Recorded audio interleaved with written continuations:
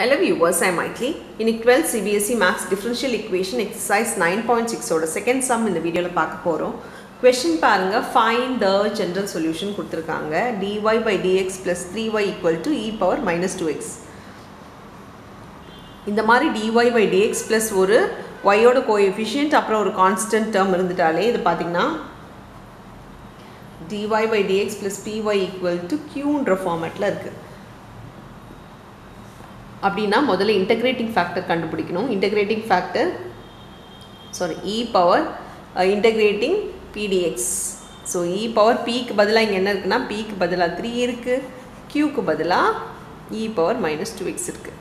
so இது மட்டும் தெரிஞ்சிக்கிட்டீங்கன்னா போதும், இந்த சம்ம ஈஸியா முடிச்சிடலாம். e power பாத்தீங்கன்னா integrating 3 dx.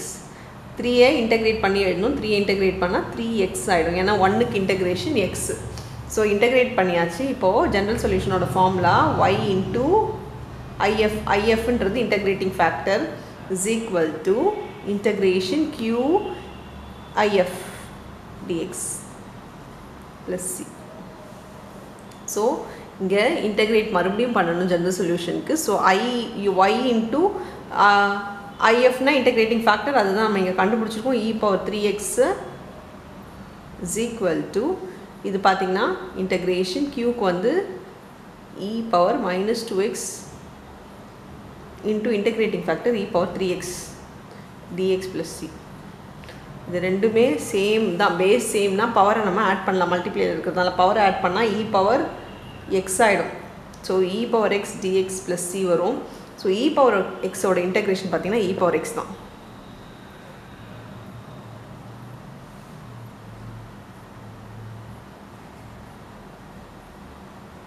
இப்போ y is equal to தான் நமக்கு வேணும். அப்படினா இங்க பாத்தீங்கன்னா e power x இருக்கு.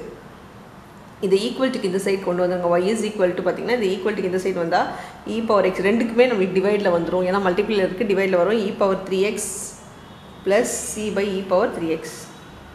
சோ இது பேஸ் சேமா இருக்கு. அதனால நம்ம எப்பமே பைல எழுத கூடாது. ஈக்குவேஷன் போது எல்லாமே ஒரே நியூமரேட்டர்ல தான் இருக்கணும்.